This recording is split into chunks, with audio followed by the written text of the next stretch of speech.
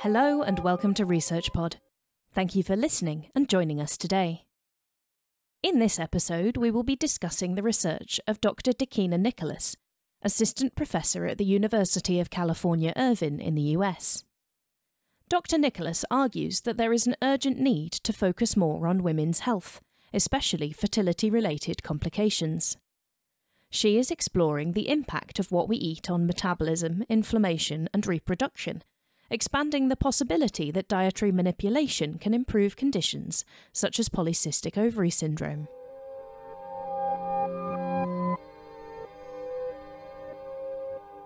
Despite making up around 50% of the global population, women are often underrepresented in clinical trials.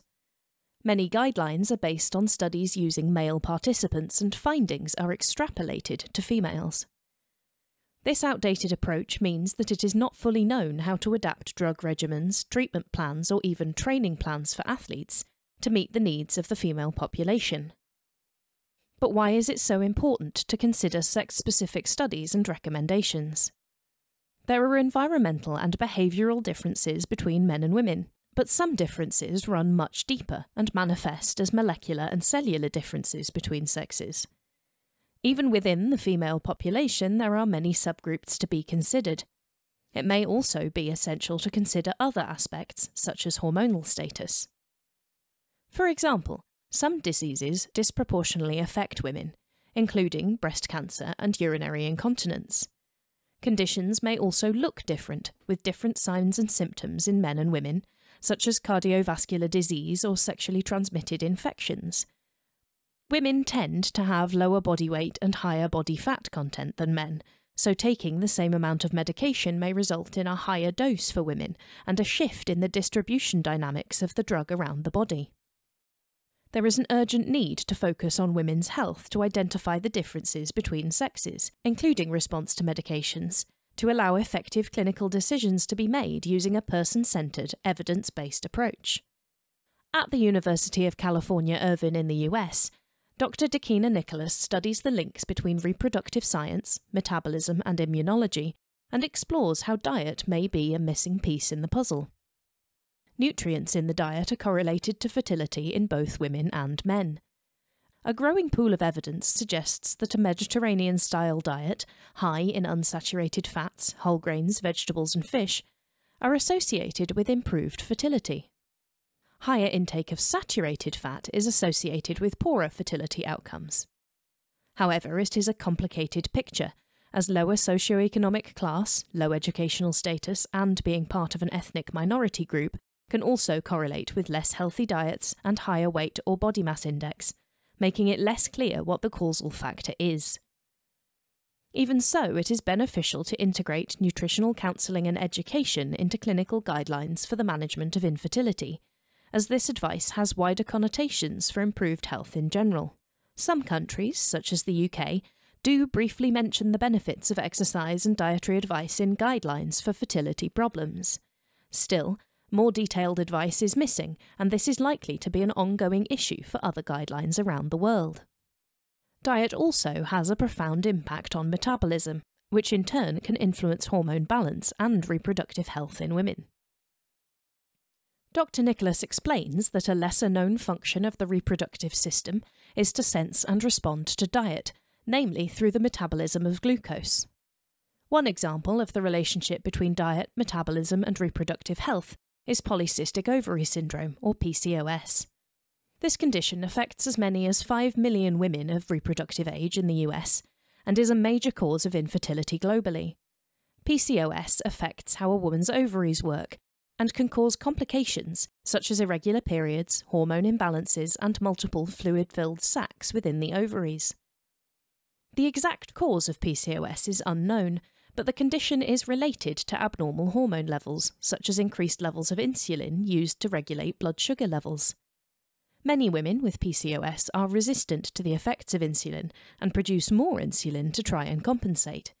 In turn, this can cause an increase in other hormones, such as testosterone. Insulin resistance can also occur with obesity, and may impact fertility by causing damage to developing eggs, or interrupting signalling pathways in the brain that regulate oogenesis, which is the development of an egg cell into a cell with the ability to develop further when fertilised. Maintaining a healthy weight can improve fertility, perhaps through improved responses to insulin levels in the body, showing a link between what we eat and reproductive health. There is increasing evidence which suggests that a Mediterranean-style diet is beneficial for overall health, as well as improving insulin sensitivity. People who follow this type of diet are less likely to develop metabolic conditions such as type 2 diabetes, which is more likely to occur in women with PCOS. Nutrients from the foods we eat, including glucose, are sensed by cells that make reproductive hormones. Increasing knowledge of the complex interplay between diet and the reproductive system may help develop new ways to treat fertility disorders. In addition to the impact of excess nutrient intake, Dr. Nicholas has also studied the mechanisms that can suppress fertility in response to decreased nutrient availability. Women who are underweight can also experience changes in fertility status, such as irregular or missed periods. Using a laboratory model, Dr. Nicholas's lab grew cells called gonadotropes. These are cells located in the pituitary gland, an area near the brain responsible for hormone production and responsible for regulating many reproductive processes.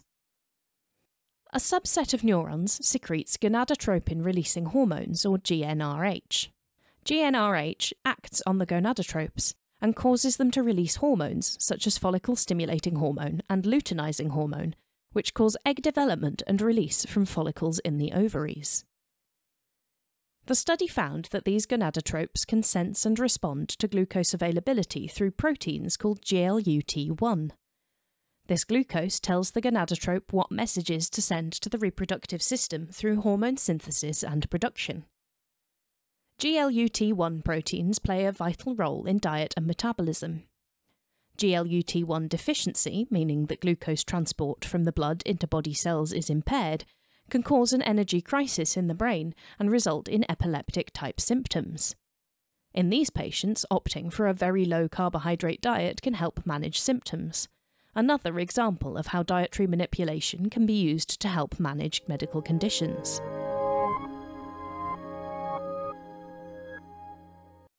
Understanding more about the impact of diet on reproduction may improve the management of reproductive conditions such as PCOS through nutritional interventions. A review published by researchers from Brazil summarises the results from clinical trials exploring the links between PCOS and nutrition. They found that there is not one specific diet that should be recommended for PCOS, but that reducing overall calorie and carbohydrate intake may be beneficial. Carbohydrates are the primary source of energy for the body and are broken down into glucose, which is used as fuel. As glucose levels in the blood rise, insulin levels also increase to help cells absorb glucose for energy. If insulin levels are already raised due to insulin resistance, reducing carbohydrates may theoretically help minimise a further increase of the hormone. Dr. Nicholas is also interested in how chronic inflammation correlates with metabolism dysfunction in women with PCOS, and what is causing this inflammation. Understanding the mechanisms for inflammation will inform the development of novel anti-inflammatory therapies. Interestingly, diet may also have an influence on inflammation. A Mediterranean-style diet is high in antioxidants, substances that protect cells from damage, and may offer a dual benefit to women with PCOS or other reproductive inflammatory conditions. That's all for this episode. Thanks for listening, and stay subscribed to ResearchPod for more of the latest science. See you again soon.